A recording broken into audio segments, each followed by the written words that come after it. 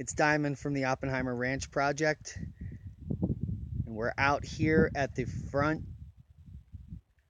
Zone 1 Geothermal Greenhouse. It has the entire base plate in. The roofing is done. We just finished up staining some wood over here, and we're about to put the cross pieces in here, the cross members, and we'll get the Solexx on top of that. Now that is we decided to go with that type of polycarbonate. It's called Solexx. It's pretty local because it has the highest R value for any polycarbonate. So the way I built these walls, we're gonna go up, take a walk, if you stay with us, up to the other greenhouse that's attached to the barn. And these are trash walls.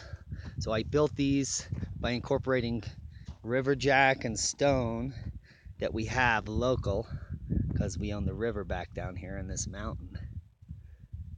So we have all these resources. So if you're going to relocate, locate where you can have your own quarry, where you can get your own river jacks and your own sand. Pretty important. It's free, so you can do whatever you want. So this is super insulated R40 all around. I got the base plate in. It has to be tightened down. And that's all you really need for a geothermal climate battery. We're going to be digging these tunnels deeper and putting in what's called drain tile, which is simply corrugated 4-inch drain pipe with a sleeve on it. And we'll be sucking the hot air from the top of the greenhouse here. The back wall here will be insulated from the top here, and pumping it underground. So that's the update here. The foundation is in, it's ready to be closed up. I'm not really worried about closing this up. I can do that in the winter. I'm worried about getting all these foundations done because I only have a few weeks left. This is the sawmill where we'll be milling the lumber, and I installed the second floor so that I can have some people live up there that want to apprentice as sawmills, as sawyers, learn how to cut wood. You're looking at 8 Mile Mesa. You can Google it. There's a dead-end road that comes up here, seldom traveled. This whole valley that we're in was where the Pony Express came, and Colonel Macomb came up here in 1854. You can Google the Macomb's report and to find out how they came up from Abiquiu. So this is our main barn, which is a wood shop where we'll be constructing tiny homes, which is why I installed aircraft doors here. These giant barn doors are 18 feet high, so you can bring in and out giant structures into this shop. We got a permit for a house on the first 17 feet of it, so this end will be super insulated, and the whole structure is going to be heated with a greenhouse that's the full length. You can see the top plate here is going to run all the way to the windows, and we'll go up there. We're standing in the Zone 1 orchard, which is going to have a very high fence, 8 foot. So, and it's double fenced to confuse the elk. Keep them out. You can see we got a lot of things that are green here, which is not normal.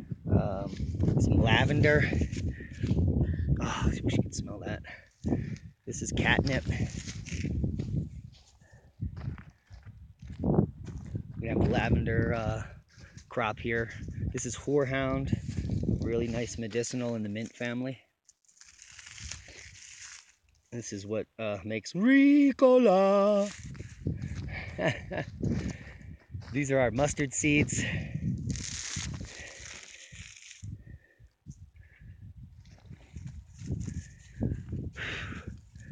See those little golden babies in there. We're in the South San Juans right now. We're 8 miles from New Mexico through Cold Canyon, and Archuleta Mesa is over here. That's due south.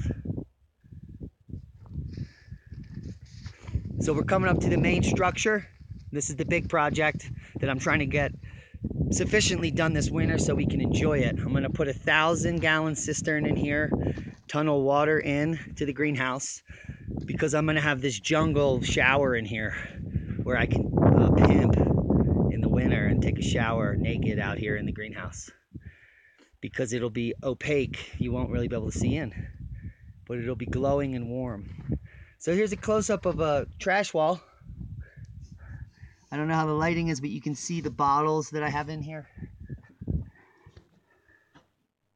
Taking up space. It's gonna be freezing cold for the next 2 days because we have this winter storm coming in. 15 inches are forecast for the divide, which is right up here. The Continental Divide's only 13 miles from here. So I'm gonna let these set up and then I'll get back to cement work in a day or two. But you can see what it looks like finished. It looks nice and tight, gorgeous, and it has these, I put these all threads in so that I can attach the base plate and also run some foam under here so that I can get some, you know, some good seal. So this is a massive greenhouse that's going to heat the whole barn, wood shop, and home. And we got a couple more days of stonework to finish this wall out. See, this side is finished in the corner. Now, when you're doing these walls, it's important, I don't know if you can see this, to put at least one rebar in. And I put a rebar at least around a foot up from the bottom. That gives you a reinforced wall. Southwest Colorado, if you're watching, wake up. So this is the same greenhouse design. It's gonna have a insulated roof, glazing. We'll update you on this in a week or so when it's roughed out. And then I'll finish you guys up on some views of our chicken farm and where I am on the solar shed. So first of all, I just dug this out this morning and found my intake to the house right here. And I'm going to be putting this 1800 cistern in the ground here. So we're going to have lots of capture here. Now we also have water rights and wells on the property, but the cisterns is a backup so that you can store. You can always pump in and have it pumping in here. It's just a backup.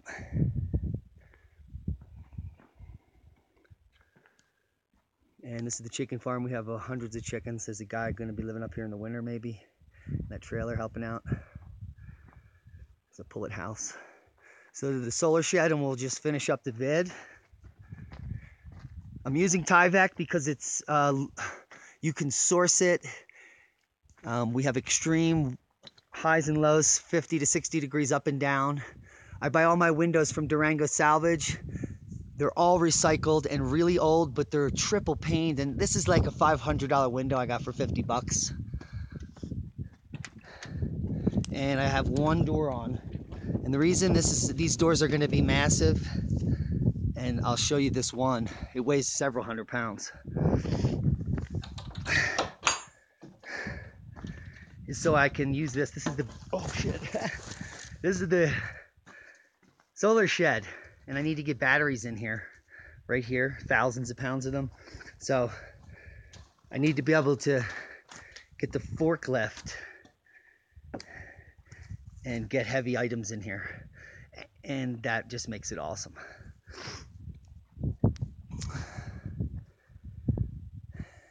I'll take you on a quick permaculture tour while we're here to see how I prepped my beds here. To show you what's still coming through in November in the San Juans. This is French sorrel. It's a substitute for citrus. It's an amazing green and it's delicious. It's just like lemons.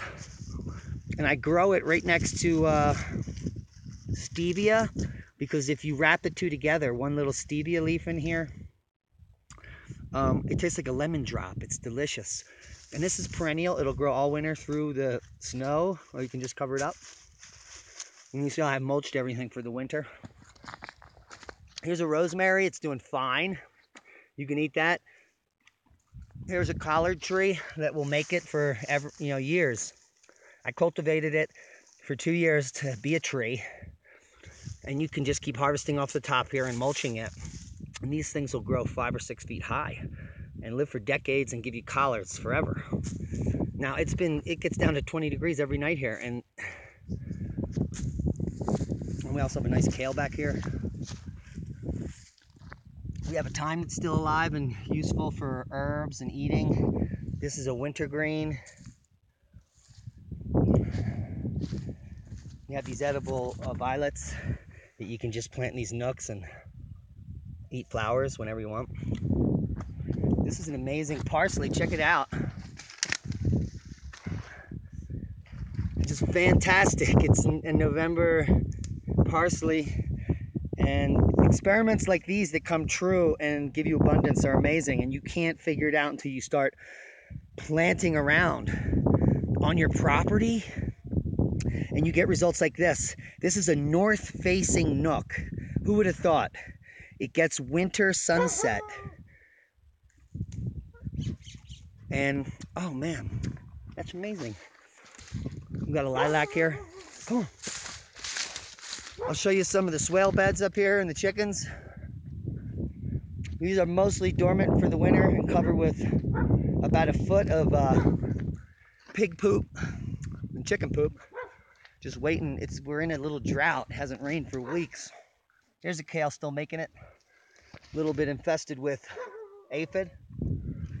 Some more collard trees and a lacinato kale tree, aka dino kale. And we got some nice bok choy growing. And some ruby red. Swiss chard is still kicking. I could water these. I'll leave you with the chickens and we'll cut it out. Guys, thanks for joining me. And we'll do another live stream soon. Hope you enjoyed the video. I got to get back to work. Thanks for watching. Subscribe if you haven't.